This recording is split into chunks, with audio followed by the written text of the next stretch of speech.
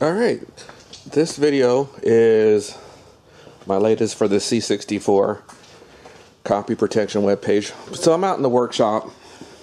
Just want to show you guys some of the stuff out here. Some of my pinball machines. Twilight Zone. Star Trek Next Generation. Tempest, Donkey Kong, Outrun. Some of the games I'm working on. Right now I'm working on Pole Position, and that's the back of Battle Zone right there. That one almost finished. Just have to work on fixing the light up here.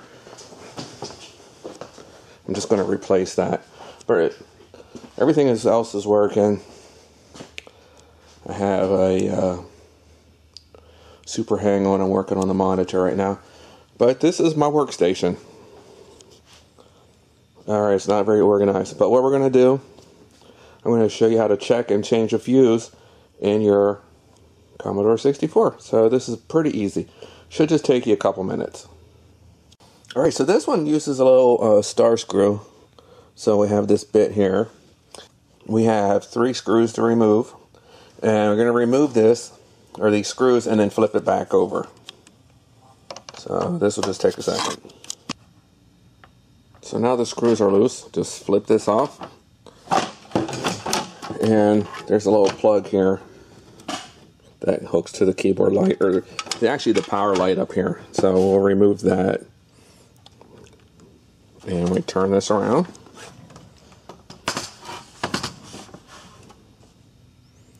Now I'm going to remove these 2 screws.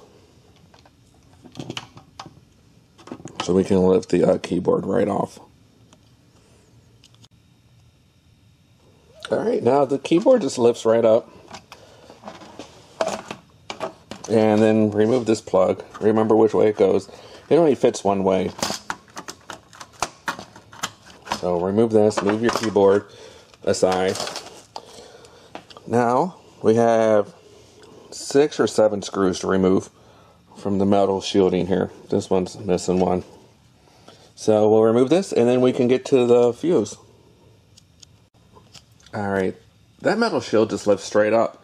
So here is the inside of your Commodore 64. And here is your fuse. So looking at the schematic here, this is the power section. Comes in. Here's the fuse section on the schematics. F1 means it's fuse 1. It's 9 volts AC, and 1A means it's 1 amp. So this is what we need. So this fuse should be a 1 amp fuse, so we can replace it. Replace it with a 1 amp fuse. So how do we test this to make sure it's working? So to test the fuse, get out your digital multimeter, put it on continuity, and I like to turn the beep on. So touch your leads, make sure it works. So you could test it like this, but that won't give you a real accurate reading. You need to pop the fuse to check it. So I use a bent screwdriver, or you can just use your hand.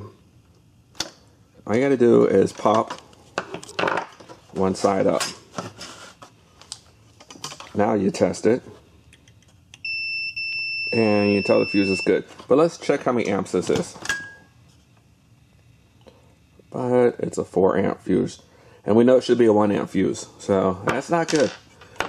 Alright, I have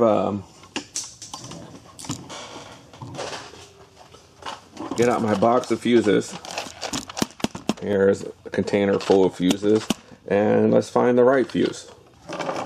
Alright, so after you find the right fuse, mainly you just stick it back, center it up, push it straight down. Don't use a slow blow fuse, just use a regular fuse. And I'll just put it back together. So we're going to start off putting the metal cage back on.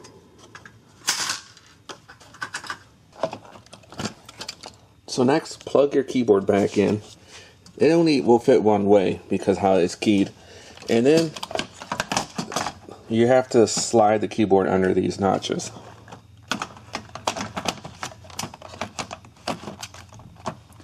And put in these 2 screws back in, and then put the case back on. Okay, and one last thing is to remember to plug your power light back in before you put the final screws in. So I'm just going to turn it over, put in these final 3 screws, and we're done. So that's it. Very simple. It takes us 5 or 10 minutes to do this. So keep watching for more Commodore 64 videos. I'm going to do one on the Zoom floppy very soon.